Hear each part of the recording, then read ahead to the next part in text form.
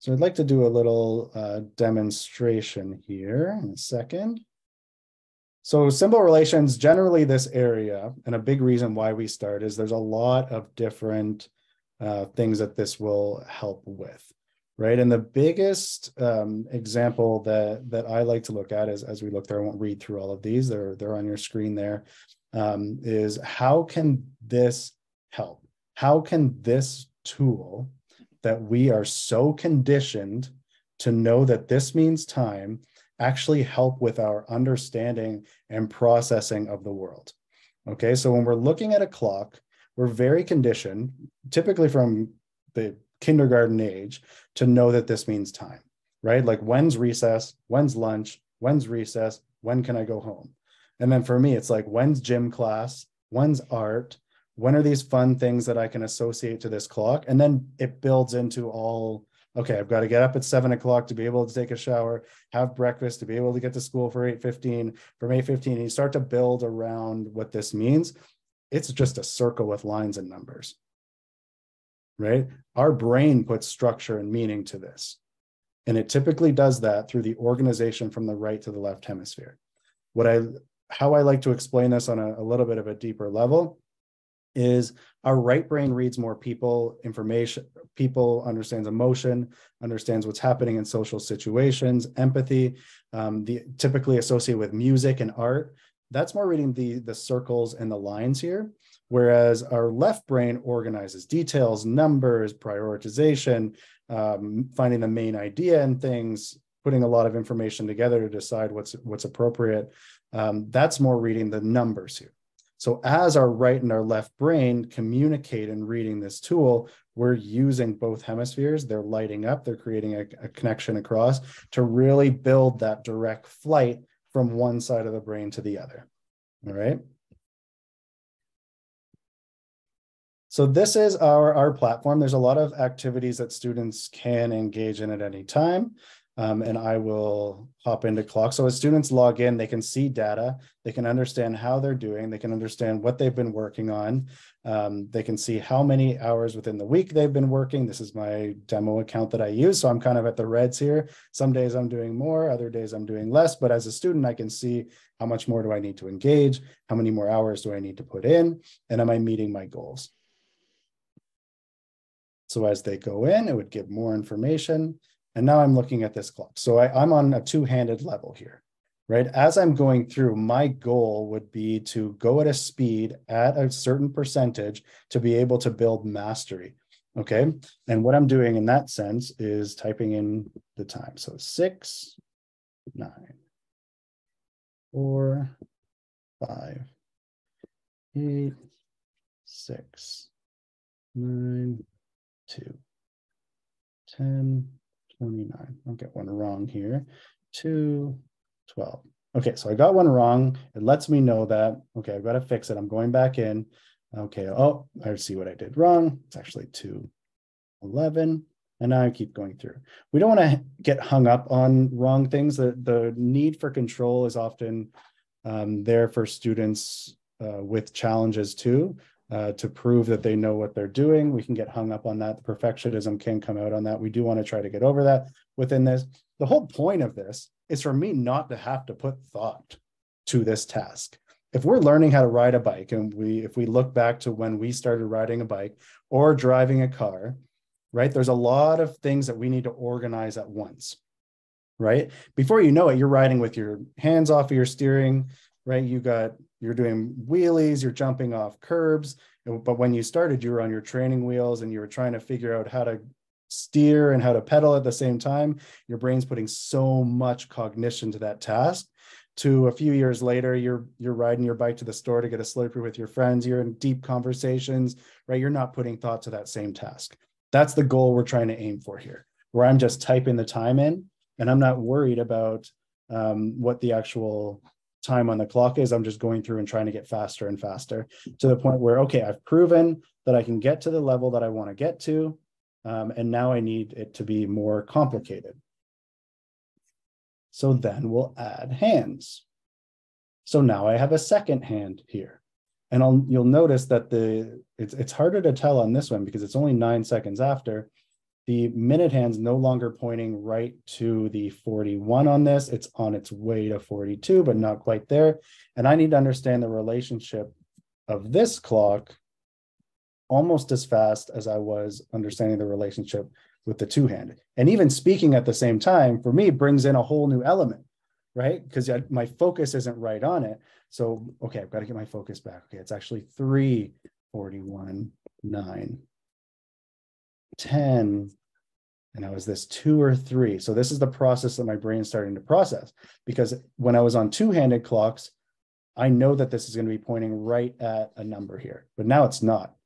So the novelty of adding in that hand, which is just like training wheels are off. Now I need to balance, right? Now I'm learning how to go from an automatic transmission to now I need to learn the clutch. I need to learn where my hand goes, where my feet go, right? There's more to come into it to really make it more complicated. So, okay, no, it's not 3, it's 2, but in 13 seconds, it's going to be 3. So that would be 47. So I'm going through this process in a different way, even though it's only one more hand.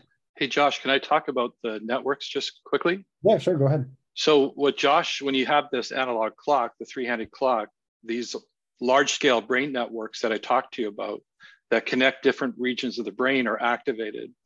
So one of the first networks that you need is you need to pay attention on a task, and that's the default mode network has to be activated to show a focus on a specific objective. So that default network in your brain is engaged. And then you need to know, what do I need to look at, which is sort of what's important to know, which is the saliency network. So another network gets connected and activated. And so the saliency network gets connected with, oh, what do I need to figure out here? What's important to know? And it's just like in reading, when you're reading a book, your brain first has to connect to the reading materials, the default mode network, then it has to engage in what's important to know. And then if eventually it gets to a point where Josh has to act on a decision, which is another network of the human brain. So Josh has to make a decision. So all these large-scale brain networks, like 4 of the most major large-scale brain networks, are engaged during this activity, which begin to strengthen in connectivity with the more repetition you make. And this makes the brain more effective in most learning processes, whether it's reading comprehension, math problem solving, learning science. And when I first came across this exercise, visiting Toronto in 2004, over almost 2 decades ago, I said to Barbara, what does the clocks exercise do? And she, well, reading comprehension, math problem solving. And I was just beginning to grasp her knowledge of neuroscience. And I said, Barbara, for years, when a parent comes in and tells me my child can't read time on an analog clock, I say, oh, I have an answer. Get a digital clock. They don't need to tell time on an analog clock. And oh man, I wish I could phone the 2,000 kids I assessed and apologize to the parents and said, no, you shouldn't have listened to me. It was the first sign that your child was going to have major learning challenges, and we should have actually taught them time. But Barbara's methodology is so remarkable in terms of motivating kids and adults to achieve higher and higher levels. But this exercise improves this connectivity of large-scale brain networks, which is the magic of this. And we actually saw it live on functional MRI machines. Sorry, Josh. No, great. That's great information. Allow me to focus a bit more as I listen in to get to this. Mastered.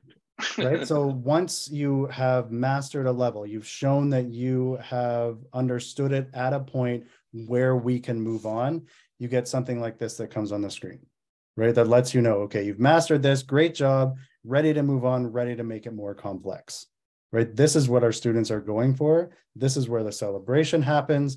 I will be moving on now to more complex levels that will help to bring my brain to an understanding and create a functional connection between my right and the left hemispheres in terms of this activity.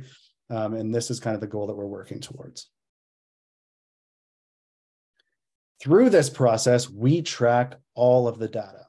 online, like I'm not sitting in a room with 25 kids here as I'm working with another teacher to go around, meet everyone's need. I need some way to know that everyone's working, to know when they need attention, when they need information, and we have data going nonstop. So on my side, I've got a tablet with all the data coming through, able to change my levels, look at everyone's coming through in real time. And we do this by this back-end system through Arrowsmith that has been developed really over the last 7 years to put this onto the internet with this level, with the data at this level, which is great. And every month we're sending home different graphs showing progress, giving engagement scores, right? Like if your engagement really is everything with this work, like if you register to go to the gym, okay, I'm going to get myself together, I'm going to lose 20 pounds, I'm going to get all this strength. Then I show up at the gym.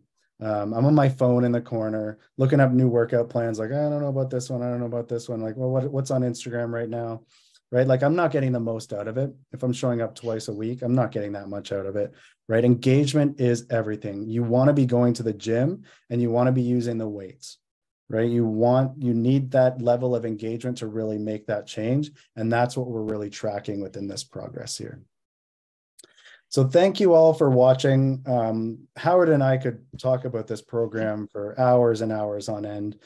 So to condense down our focus into a so far 50-minute presentation with you guys is not the whole picture. So we're happy to meet outside of this and give more information. Sandra as well has provided her contact here for you to reach out to set everything up.